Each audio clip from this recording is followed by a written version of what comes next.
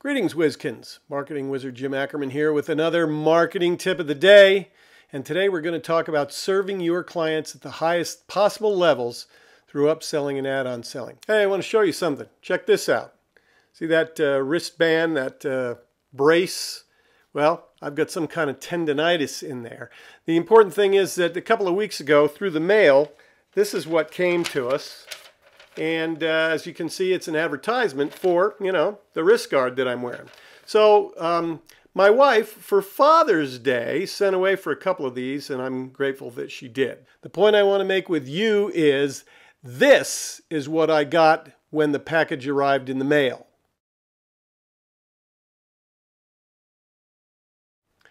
What's my point?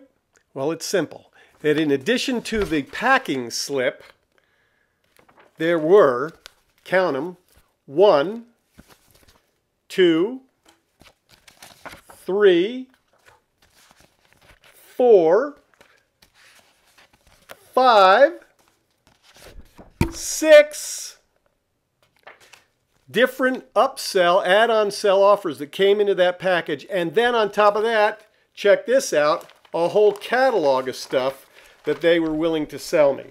In other words, they were trying to turn me from a one-time transaction into a many times, multiple buys, increase that average transaction type client. And they were doing that in the best interest of me as well as their best interest. Obviously, they're trying to sell stuff. But all the stuff that they offered was stuff that was useful or could have been useful to somebody who had a wrist problem. If you fail to upsell and add-on sell to your clients, you are failing to serve them at the highest possible levels. And if you fail to serve them at the highest possible levels, you deserve to get what you'll probably get, which is nothing. And that's my marketing tip for this day.